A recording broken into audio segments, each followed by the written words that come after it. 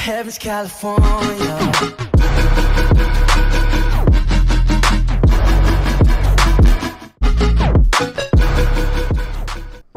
Hey yo, what is good, YouTube? It's your boy OG Maso coming back at y'all with another haircut tutorial. In this haircut, we're going to be doing a Frohawk, mohawk type Frohawk type look. So right now I'm setting my bald line at the end of the vertical bars, and then I'm going around to the back of the ear. You don't want to bring this guideline too high because then you won't have room to fade. And you don't want to bring it out like too far in the back because it just narrow in the hair in the back, you know, look weird. So right now I'm balding him out. Then after I bald him out, I'm going to jump in with my wall cordless seniors with my lever open, and I'm going to go up about an inch. I think I can, yeah, lever open, going up about an inch. I want to give a shout out to all the supporters out there. I want to thank you all for continuously watching my videos, even though I'm pretty inconsistent when I drop my videos. Yeah, I just want to thank you all for watching. I'm thank you all for getting me close to 300 subscribers, and then we're gonna hit a thou wow.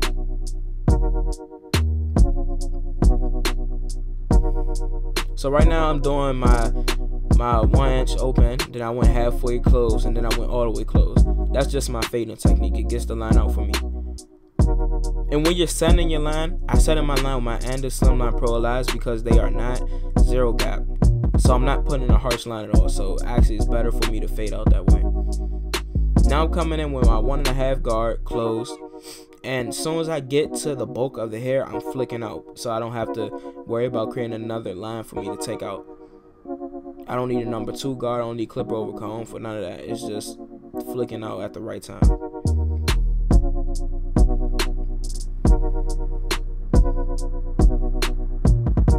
I'm sorry about that, guys. My camera stopped recording right there. So I just skipped the step, and I'm doing exactly filling in on the other side.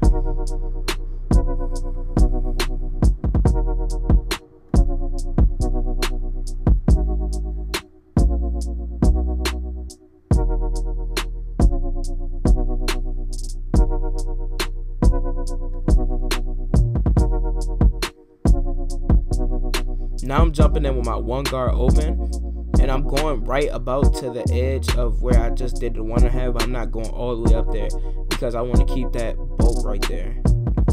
Not really bulk, but it's already blended in, so I don't need to go all up.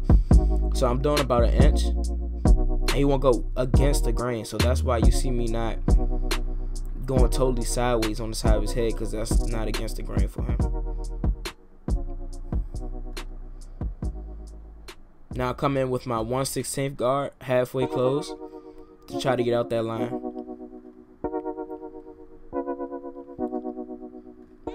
Just flicking out and combing. I'm fading and combing, fading and combing.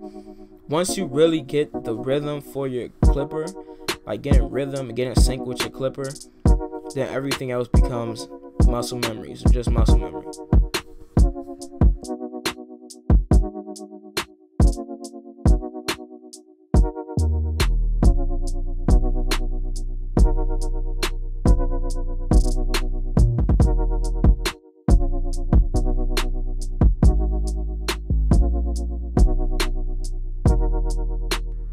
If you can see the technique that I'm doing mainly corners right there, because I do not want to put the clipper fully flat and mess up something. So right, I'm doing some clipper over comb at the top of the boat, just to level it out.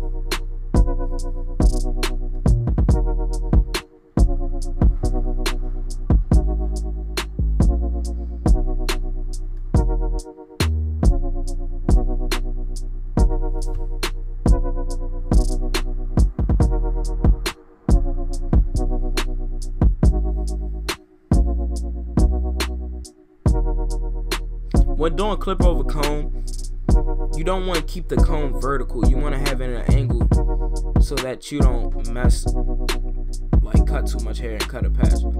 And right here, the fade method that I'm using right here, I believe it's called the bear claw, something like the bear claw, something like that. What it basically does is smoothens out the fade. So you just want, I just did that to help with the bulk.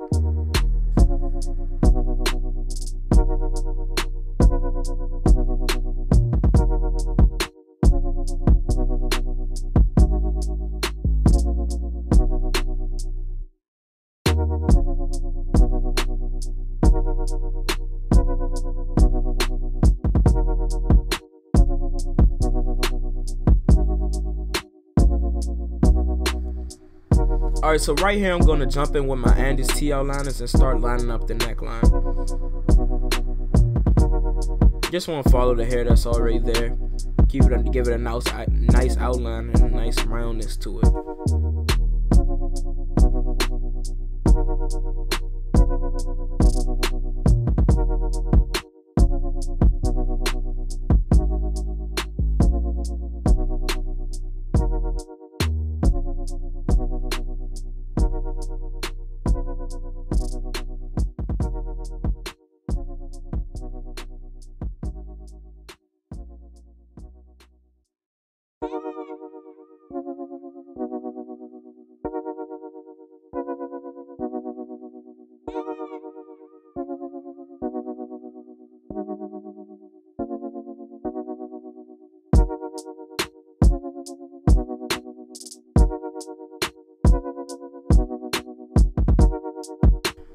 So before I started the lineup, I sprayed it with some spritz. I combed out the baby, like the excessive hair, and I sprayed some spritz so that the hair can lay down properly so I can hit this lineup and make it sharp. So with the lineup, we're going to start in the middle, work to the side, and then come back in the middle and work to the other side. And make sure you use your mirror as a reference. And with the vertical bars, you want to make sure that you keep your clipper at a 90-degree angle, because if you keep it straight up and down vertically, then it will look like it's being pushed inward. Like if you look at somebody straight up, you have to keep the 90-degree because it gives it the illusion that it's straight from that way, but it's not actually not straight forward down. So you got to give it that illusion.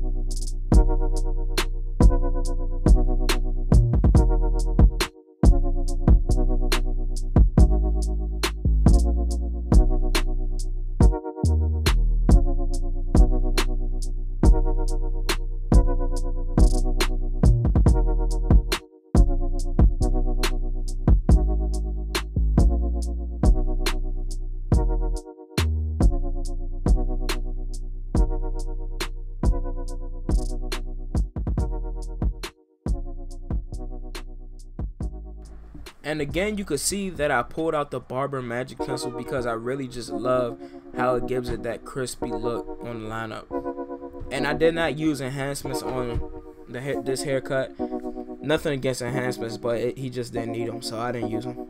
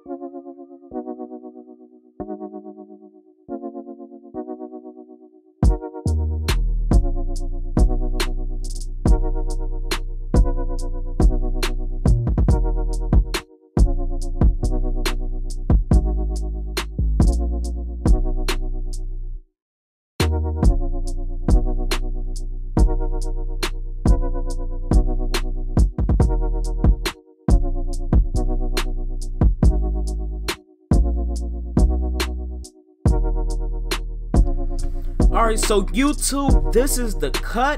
I hope you all enjoyed this video. It's your boy OG Maso, and I'm out.